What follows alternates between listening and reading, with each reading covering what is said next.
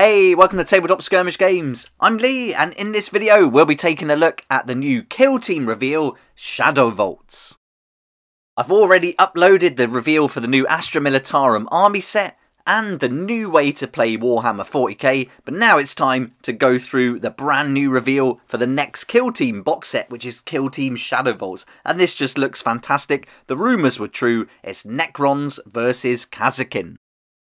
Right, let's get started. We'll take a look at the video they showed during the Warhammer Day preview online, and it's really cool to get a look at this so soon after Into the Dark, and here we get to see the brand new Kasrkin models. It is a bit of a shame that they were spoiled by the leak a little while back, but there are some models here we didn't see during that leak, so that's great. I'm also really happy to see some new rules coming for the Necrons, because a lot of people have got Necron models, want to play them in Kill Team, and the compendium rules aren't that great for them, so I think this is going to be fantastic. But so cool to get some new Imperial Guard models in the form of the Kasrkins.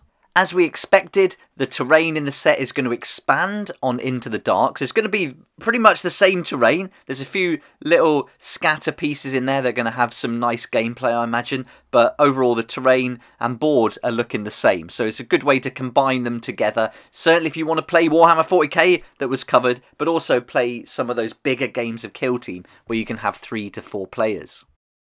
Here's a look at the entire box set, and I've got to say the box art looks great on this one of my favourites. It looks like the sniper there, which is one of my favourite models to play in any skirmish game. I love snipers, so really awesome, and I think they've done a great job overall with the whole Kill Team aesthetic. We've got the board, the terrain, the two kill teams, we've got a transfer sheet and the SHADOWVAULT's book, but there won't be a core book in this. This is really an expansion of the game. Usually these expansions are new kill zones that they're introducing to Kill Team, but here it's the same kill zone, but there are going to be new elements to it, such as sentry turrets, equipment stashes, and ancient robots. There'll be 9 new missions included to take advantage of those new pieces of terrain and those robots, and those missions are going to include lightning raids, covert assaults, and desperate defences. So that sounds pretty interesting, so really looking forward to getting some extra missions.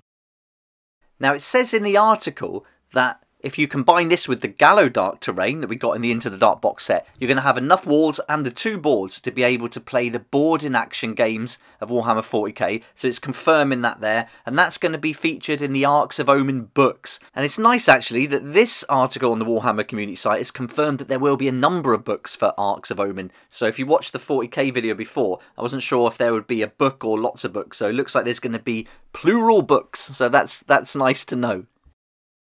Right, let's have a look at the first kill team, the Kasrkins, and these are Cadia's elite warriors. They were described in the online preview as being as good as a human could possibly get in the Warhammer 40,000 universe. So yeah, these guys are the elite of the Cadian forces, and they just look fantastic. I mean, you've got all the weapon options. There's going to be tons of variety, special weapons, or they said you could build them all as the regular troopers, who will all have the regular las guns. But it's the long las sniper that I'm looking forward to playing. It just looks awesome. Let's bring him up now and have a close look. And here he is on the left. That's the sniper. The cloak, he's got the goggles. He's definitely giving me an Eliminator vibe from the Space Marine. So really loving that.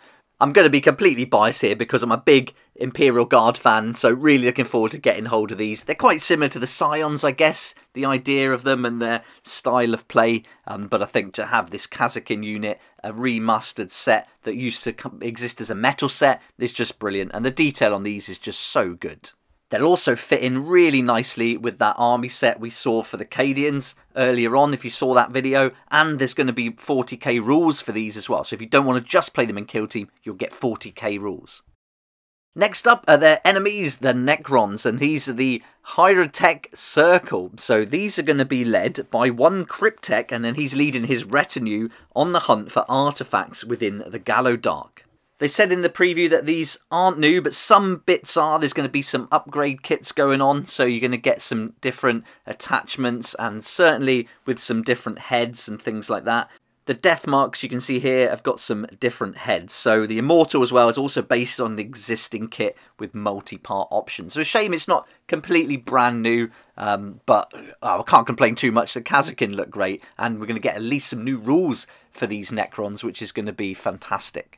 I love the addition of the Apprentech especially, and it's really funny that the idea they said in the preview again that he's not going to get promoted because the Cryptek just won't die. So really funny, he's just going to be stuck as an apprentice for eternity. I love that idea. Now let's have a look at the new terrain pieces. It says these are currently only available in this set, which hints that they're going to be available separately, so that's interesting. They're interactive, so they're going to give you some new dimensions, and as I mentioned earlier, there'll be new rules for them in the missions. You're going to get the Heavy Bolter Sentry Turret, a bomb, a robot crawler with the buzzsaw arm, and then lots of equipment for the stash and things like that. So I love this. Scatter terrain's great, but when you can actually use it in the game, even better. And I think having the sentry gun there, that's really nice. Something you could certainly replicate and use, and the bomb's going to be great as an objective marker, and I'm sure it's tied in as an actual objective in some missions too. So really fun little addition, and that's going to make up for all the terrain being exactly the same as Into the Dark.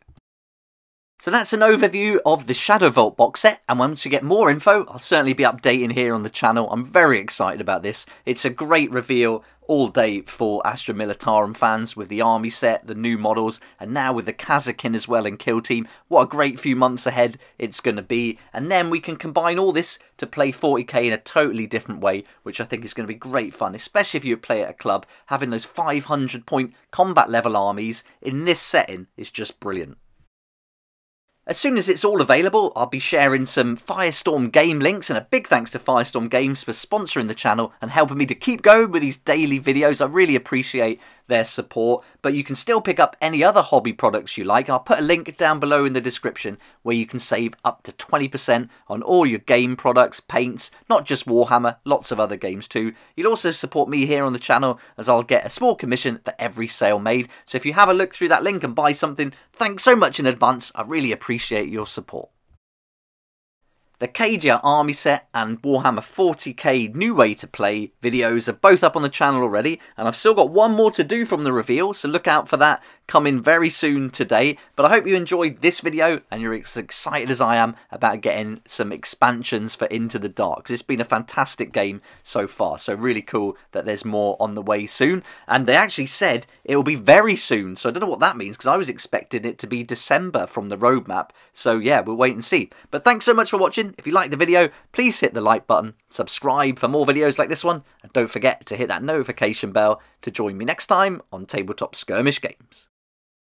I'd like to say a huge thank you to my Patreon supporters who make these daily videos possible, and if you're interested in joining the community, it'd be awesome to see you there, and I'll put a link for that in the description down below.